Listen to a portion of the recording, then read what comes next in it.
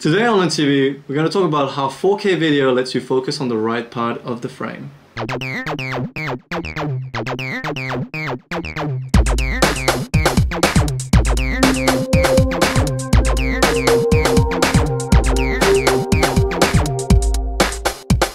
I'm Tim. And I'm Tuki, and welcome to LearnTV.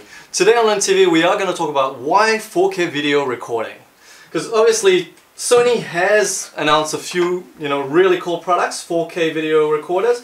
The first one that we're going to talk about is the AX100, which is right here. A really good consumer, but also a prosumer type of handycam, because you have all your manual controls, really good lens, large 1-inch sensor, and the ability to record 4K is awesome. And the other really cool product that we have here is the Xperia Z2.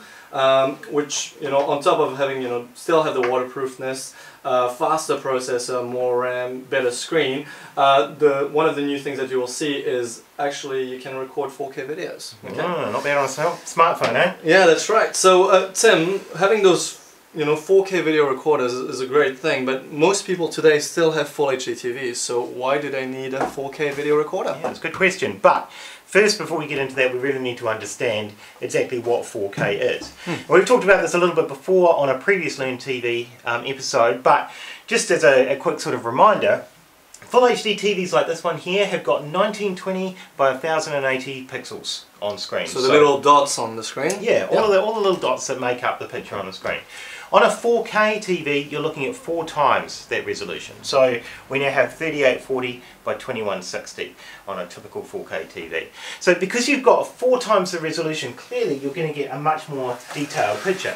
And it becomes pretty obvious when you just do something like this. We just put some blocks down here, and you can see when you're dealing with something like Full HD, like this side here, it's only got the ability to capture a certain number of pixels, and so therefore detail can get lost. Yep. And individual picture elements and those sort of finer gradations get lost when you're compared to something like 4K on this side. So that's the first thing about it. You've got much more detail, sort of more realistic looking pictures, and it's not just for video either, because we're talking about 8 megapixels for each individual frame of video. So that means that you can take a video frame, kid jumping on a trampoline, something like that, and you can pull it out and you've got an 8 megapixel still photo, which is perfectly adequate for printing out. So, good still photos and good video at the same time on a 4K camera. There's a couple of other tricks as well, because you've got those extra pixels as well. A few sort of pixel manipulations that you can do, for example. Yeah, so the first thing we're going to talk about is like stabilization. So Tim was just mentioned that 4K you have a lot more pixel, a lot more details. With Full HD, what happened is you can actually crop it down, and with stabilization inside a software like Vegas in post editing, if you have movement on your camera, you can actually add some stabilization to the actual video. So this is actually me like going down the hill. And this is now like stabilized. But it's not unstabilized, sorry. Oh, so this is unstabilized? Oh, sorry. This is not stabilized. This is the original. This is the original, nice and shaky. And as we, add the stabilization, you'll see there, the video is, way more stabilized, easy to actually work with to put in your production. Yeah. So if we pause it, it's probably easier to see what's actually going on here. So you can see we've got, this is the stabilized view, and that's the unstabilized original image.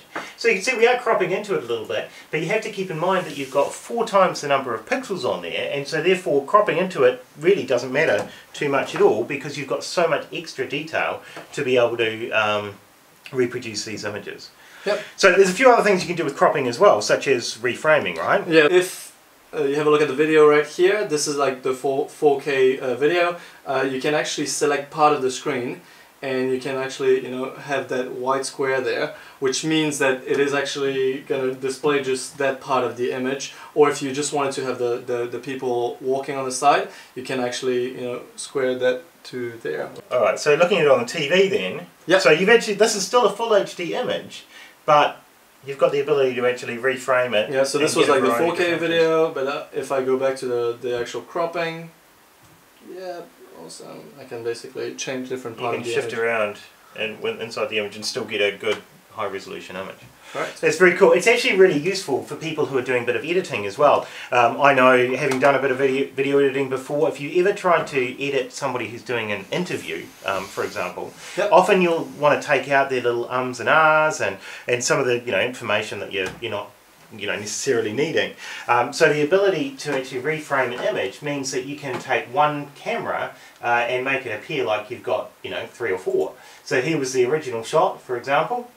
And here's another frame, so we've got a bit of a tight shot, and here's another one. We've just got a little bit of his hands moving there. So we've got a variety of different shots that we can choose from, all coming out from that original shot, and all of them at least full HD resolution, so all perfectly usable as well. So it's something that's pretty exciting, even if you're only using a full HD TV or outputting your video for only full HD. Being able to capture it in 4K resolution means a number of benefits in terms of what you can do with it, but also obviously if you're recording your memories, the key thing is that you want to be able to record in the highest quality that you possibly can, so it's going to look good many years from now and into the future, right? And as you were saying, Tim, like having that 4K kind of master, if you actually bring it down to full HD, you actually have a better quality video in full HD. So I'll just show you a quick little demonstration here. We have like some old school tapes just to demonstrate what I'm talking about. So I don't know if you remember when you had tapes, if you had to copy the song from this tape to that tape, as you copied them along, the quality degraded. Yeah. Okay, so think about it this way. This is like full HD, and if you compressing it to full HD, you will actually lose some of the quality.